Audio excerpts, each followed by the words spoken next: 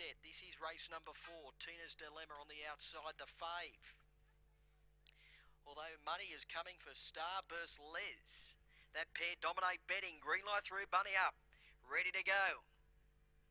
Racing, Tina's Dilemma and Starburst Les both began quickly. Catch a Dream showing pace in the centre. Then Earthling settling fourth. They were followed up by Hugo Magic, followed up by Spirit's Thunder.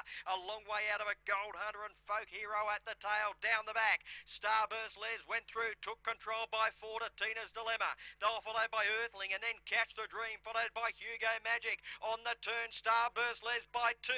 One danger, Tina's Dilemma.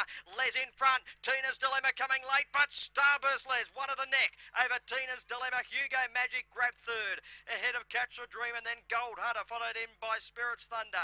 Then Earthling and Folk Hero near the tail in 31 and 1. One red, Starburst Les just had a little too much in hand for Tina's Dilemma, who was driving at it on the outside, just couldn't quite get there. Number 3, Hugo Magic, has found the line strongly to grab third. Officially fourth in, number 5, Catch the Dream. 1835 confirmed. 31.08 officially. 31.08 the overall time.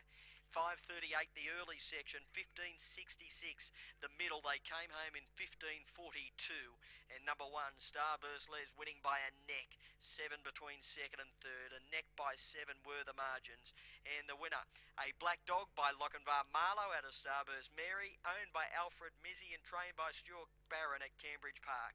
Second in, number 8, Tina's Dilemma for Sharon Webster at Cawdor, and third, number 3, Hugo Magic, Mario as a party at Lake Heights, and number 5 officially fourth in. 31.08 the overall time. We await on the all clear. 1835 on the fourth.